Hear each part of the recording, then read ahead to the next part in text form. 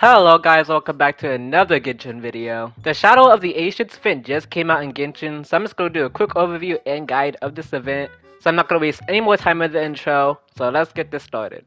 So when you log into the game, you got to talk to Catherine, and then the quest will bring you to this area right here. So now we're going to just take out the Balloon Grader real quick. And then the Balloon Grader is actually going to start reviving himself, like, okay. So then we're going to go talk back to Catherine. And then you come to talk to this dude in retail, and then after that he'll give you the gadget.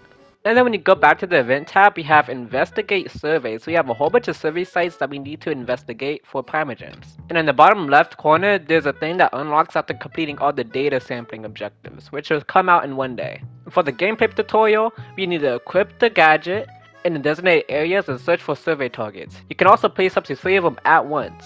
After you use them, the gadget will be placed in front of you and will automatically survey the area for a specific radius around itself. If it discovers any survey targets within the AoE, it will mark them. But if it's not within the AoE, it will point you in the area where it actually is. So in this video, I'm just going to do the first survey site just to show you guys how it's done. I'm going to place one. Since it's not in the AoE, it should be over here. So I'm just going to walk over here real quick. Place another one. Okay, it's back over here. Place it again. And there you go. Then I'm going to check it. And then we get a chest.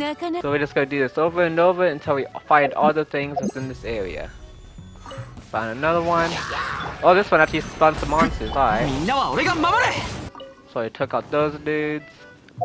Guess it's not done. We're just going to keep going. Keep on getting it.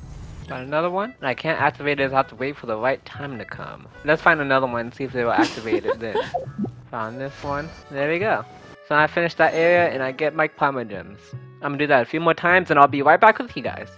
Alright, and there we go. I completed all the survey sites but nothing seemed to happen. So it looks like we'll have to wait till the second day. So yeah, that's pretty much all to this event for now. Well, that's all for this video. I hope you guys enjoyed. This event does give you a pretty good amount of Primogems, but honestly, it was pretty boring throughout the entire time doing this event. So it's not really the most fun event, but if you do want some awards, you can go ahead and do this. So yeah, that's just gonna be a short little video showcasing this event. And that's gonna be all for me. I'll see you guys in the next video.